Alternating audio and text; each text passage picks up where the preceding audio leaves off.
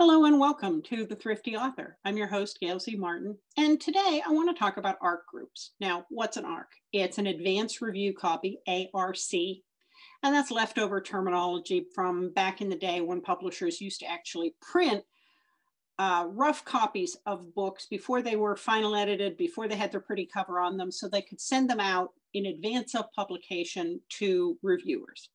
Well, that whole system has largely gone away at this point because it was very expensive to do. And everything now is mostly electronic ARCs. So you're talking about having a version of your book in usually Mobi, EPUB, and PDF with the intent of sending it out to reviewers in the hope that they will write you a good review and, of course, help create that buzz that your book is something special and people ought to look for it. Now, why did I say in the hope that? Well, there's something very important that you need to keep in mind whenever you're working with advanced review copies, and that is that both Amazon and the Federal Trade Commission want to make sure that you are not creating a pay-for-play or a quid pro quo here. So you can supply a reviewer with a review copy. You cannot require that reviewer to write a review. You cannot require a reviewer to write a good review.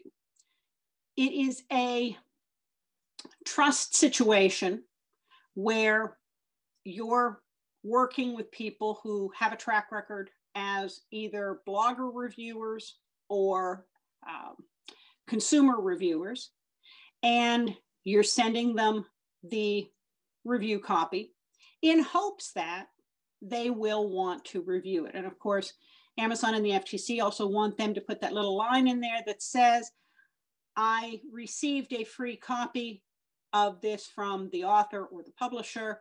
This is my honest review. Be very careful. You can't say in exchange for, because that sounds transactional, quid pro quo. That's a no-no. But having them say they received a free copy, this is their honest review, that's the way to go. It's an acknowledgement. And it's also saying that they are speaking independently.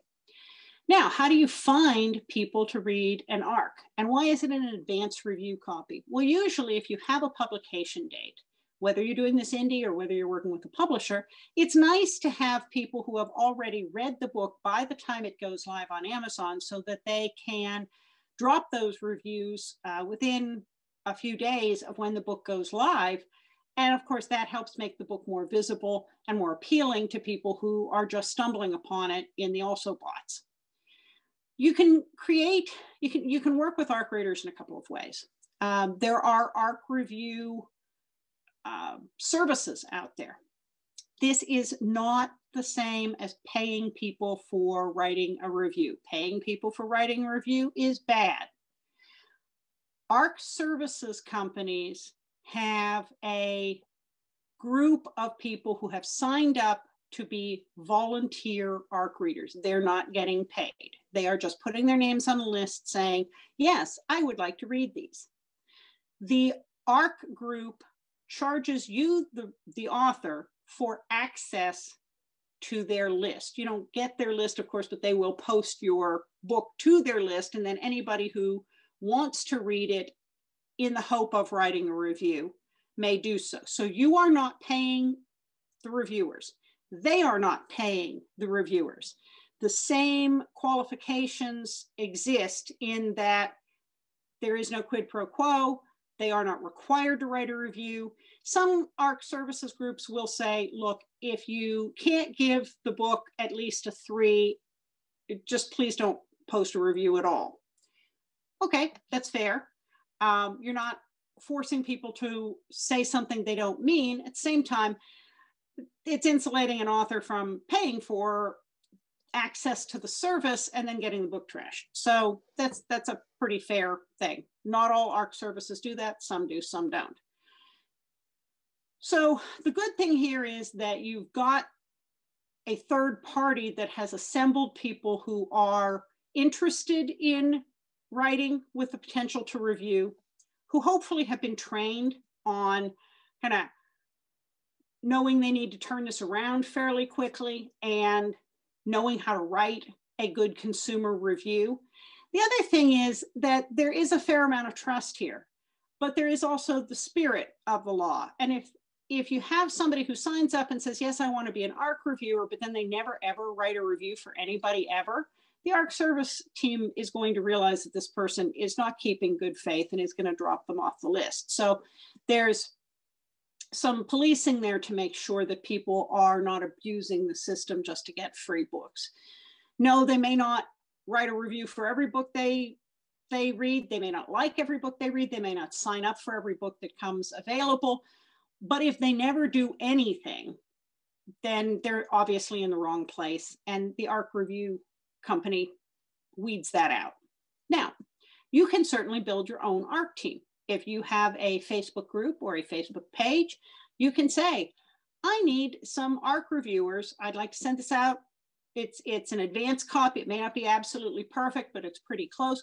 Who's interested, in the hopes that if you like the book, you'll be willing to write a review.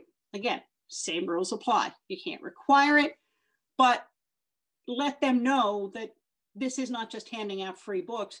You're doing this in the hopes that they will like the book and review it.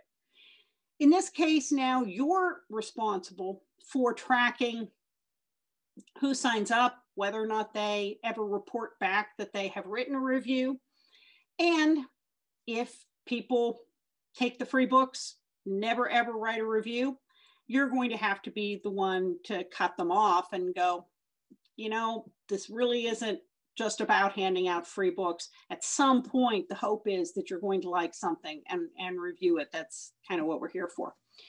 So can't require it, but at the same time, you don't have to be taken advantage of. Of course, the nice thing about a review company is that they get to be the bad guy in those cases. It's a little more awkward when you have to tell a reader, no, you've never reviewed anything I've sent you, so wouldn't you like to be a beta reader instead and maybe suggest things on a rougher draft that might need to be fixed or help proofread?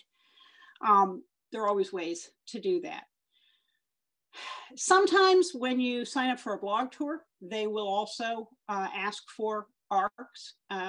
In the process of putting together your blog tour, some of the blog review sites may say, hey, you know, we'd like to write a review of that book while we're talking about it. It's another great way to get ARCs out into the world.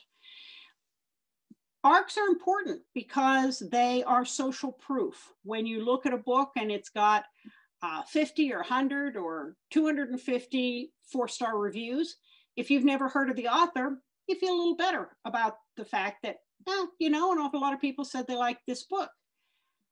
It's a little more risky when you see a book that doesn't have any reviews or doesn't have very good reviews. Those might not be accurate, but you know, unless it's in KU and it's kind of free for you, you're probably not going to take the time. So reviews are very important for authors.